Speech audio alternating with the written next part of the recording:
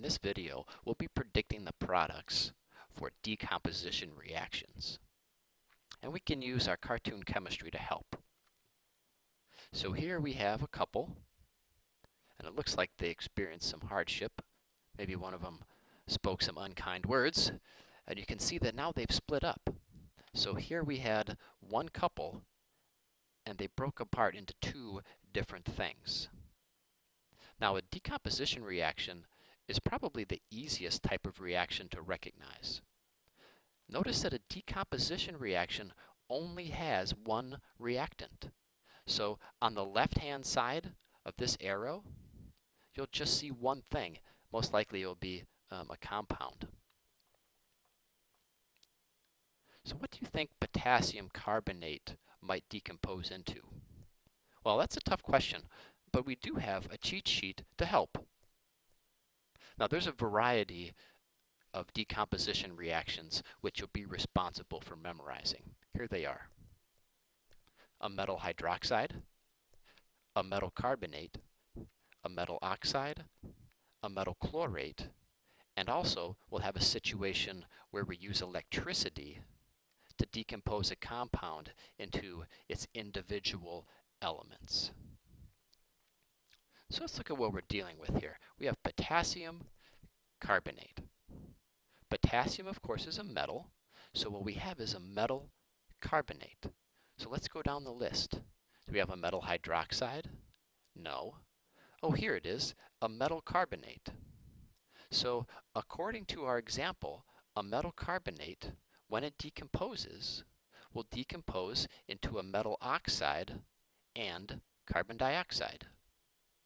So we know we're going to be making a metal oxide here. What metal oxide do you think we might make? That's right, we'll be making potassium oxide, of course. So potassium oxide and carbon dioxide, those will be our products. So after you've predicted the products, the next step is to write the formulas. Write the formulas like you always would. Look up the symbol and the charge on the periodic table, and then zigzag those charges to get your subscripts. So potassium's +1, oxide's -2, plus carbon dioxide, which is CO2. And you'll notice that this equation is already balanced.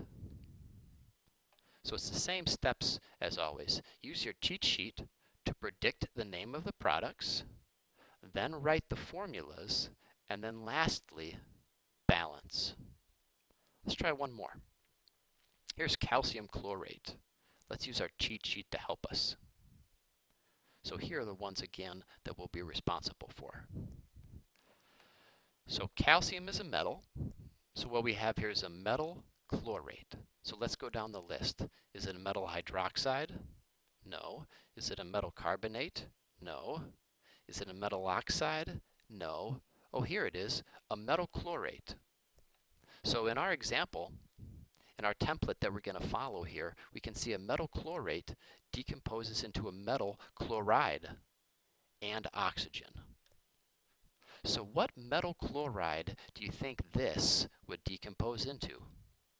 Of course, it's going to decompose into calcium chloride.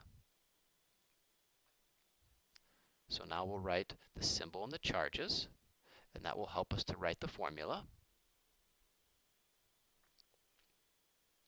Now we've predicted the products, and we've written the formula. And lastly, we'll make sure that it's balanced.